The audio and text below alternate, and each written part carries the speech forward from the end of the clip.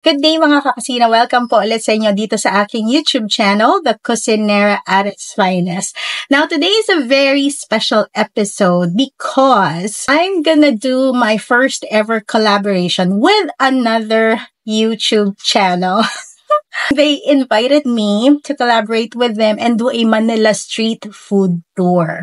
They are an American family who is now based here in BGC. Since malayo kami sa Manila, I suggested Makati. Maraming street food ang mahanap namin around Makati. So, let's meet the family first para makilala nyo na kung sinong sinasabi ko. We're gonna pick up some goodies for the kids and for the adults to try. Medyo busy lang si ate kasi ang daming customers. Mag-meet kami sa Krispy Kreme but I am buying something for the family. Ito mga pasalubong. Sarado pa halos lahat dito sa High Street. Ang init. Sobrang init. Ang concern ko, kaya-kaya nilang makatagal na kumain sa init ng araw. Kasi nga, street food, diba? Okay, doon muna tayo sa loob. Naka-order na ako ng kape. Kailangan ko ng kape dahil mga 2 hours lang yung tulog ko. So, they messaged me at around 10:07. Apparently, they went to Krispy Kreme Burgers Circle instead of Krispy Kreme High Street. So, ayun, mag-aantay na lang tayo. Again, it's still a surprise. Para naman may anticipation kayo kung sino may in-meet ng family today.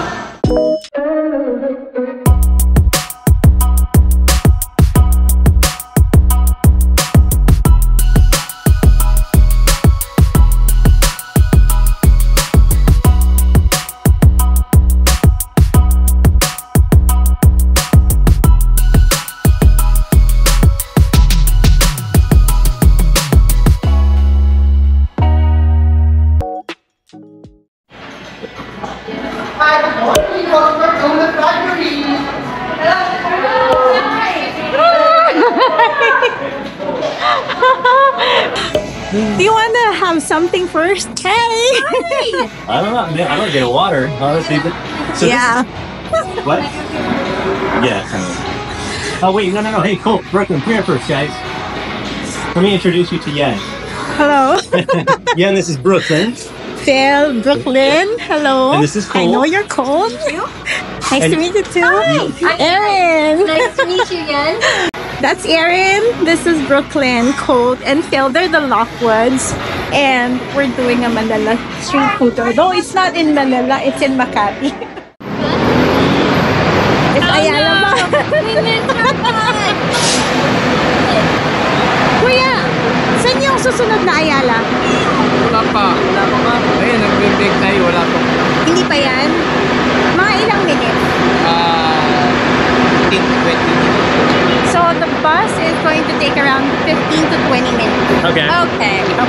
So if you're here and then let's say you want to go home, you take this route, Central route. Okay. It passes by not 31st Street, Yeah. right? Yeah. Okay. 20 minutes pa? Nasali na kayo. Hindi ako inantay. Ha?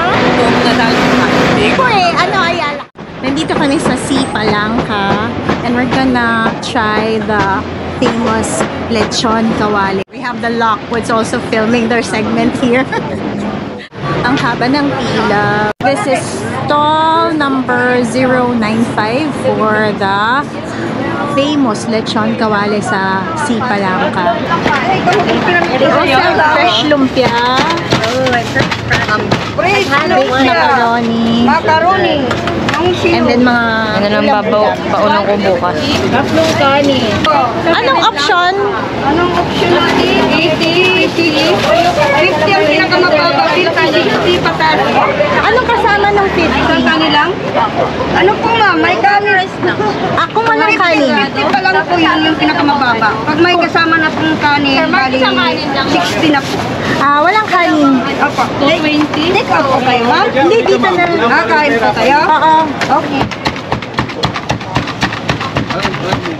Naku, mga naulan siya. May Pwede naman nagkawaray. Dalawang order. Okay po. Paghimalayin mo lang ha. Opo. Ano sa'yo? Mamaya ma'am, pag matapos Ah, yung sige painita, po. ha? Dapat tayong bakante. Okay lang po. Nag-order na kami. Naantay na lang namin magkaroon ng space kasi kakain kami dito. You know you're in the right place when there's a line. Yeah.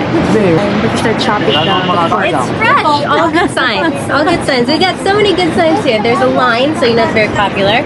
So yan yung stall. The Lockwoods are trying their lechon belly.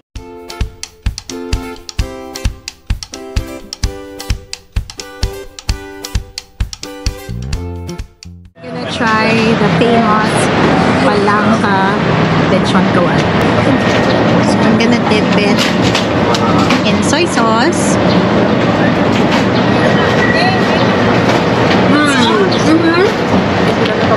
Here, the crunch. That was a good bite, Kate. It's a good start. Very nice. Now we wanna 50 go. pesos, hindi masama. Yen's at the next place. It's just one street over. For 50 pesos, not bad. 50 pesos, yeah. Yeah, right. 50 pesos. If you add 10 pesos more, you have rice. Dude, how much more? 10 pesos more, you have rice. The ambience though, you're eating under the heat of the sun. So, naalala ko ng mga Makati days ko, mga kakusina, pag budget meal, dito sa JolliJeeps pupunta. You want this way back? Yeah. Brooklyn. There's more here. We are on our way to Rada Street to taste sisig sarada. It's gonna be their first time as well to try this place. Although they mentioned that nakapag-sisig na sila before sa Pampanga. So this time we'll try sisig sarada.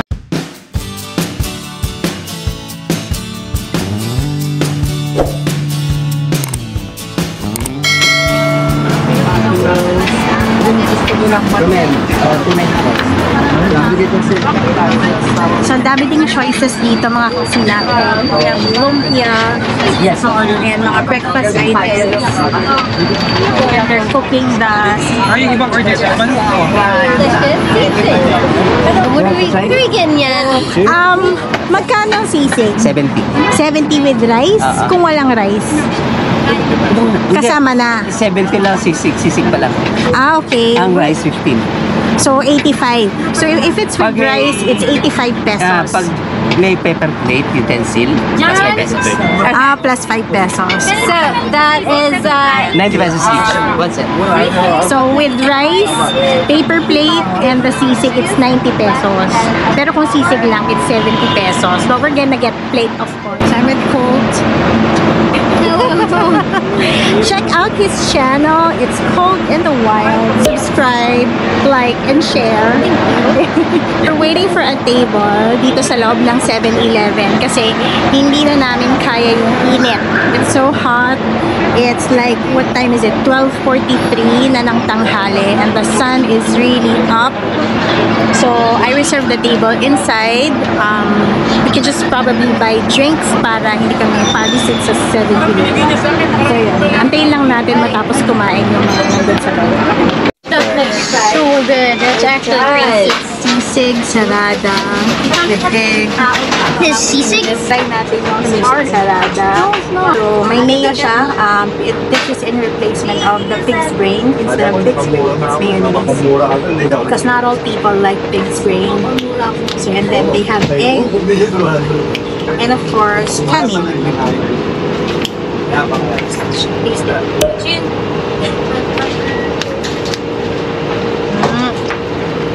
Okay, I get it. Sarap. So for how much? 90 pesos. 90 pesos? 90 pesos.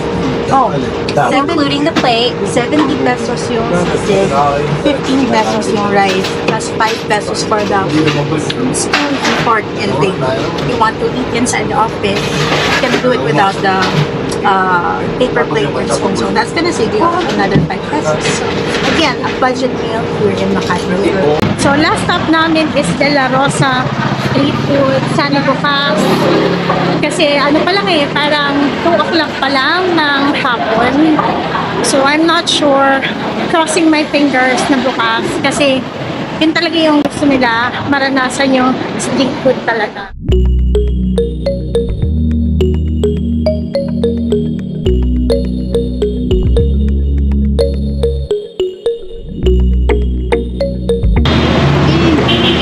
Malapit na kami. Malayong lakaran to mga kasi it's straight. Go ahead. So you actually take it yourself. So you get either tongs or you can use the stick. So like I said, we're doing one of everything. Can I get a bag? We are at De La Rosa, literally street food. Ano to kuya? Karyoka, ma'am. Karyoka. Okay. Banana pew. We have turon, kamote Q, and of course, yung ating quick. Kikiam, fishball. Sige lang po. Yan, may hotdog. Hindi na ako bibili. So, sinamahan ko lang talaga yung Lockwoods dito. And, ang mahal na pala ng kikiam. It's like 5 pesos na. Samantalang noon, piso-piso lang yung kikiam. Ngayon, 5 piso. Yeah, these are fish balls. Yes, those are fish balls. Did you not get any sauce? No, we Okay. didn't. Should I run back and get sauce? You can choose the sweet sauce or vinegar sauce. Mom, wait. I'm gonna take the jeepney after this. I can't Actually, walk. yeah, I know. Which one is good with today? I'll mix it for you. Hold on. So let's help Erin get the fishball sauce. We're passing by my previous office, which is RCBC Plaza, and then we're gonna take the jeep, ride the jeep. We just need to get to a jeepney stop. Okay. We need to walk that way. There's no stop here.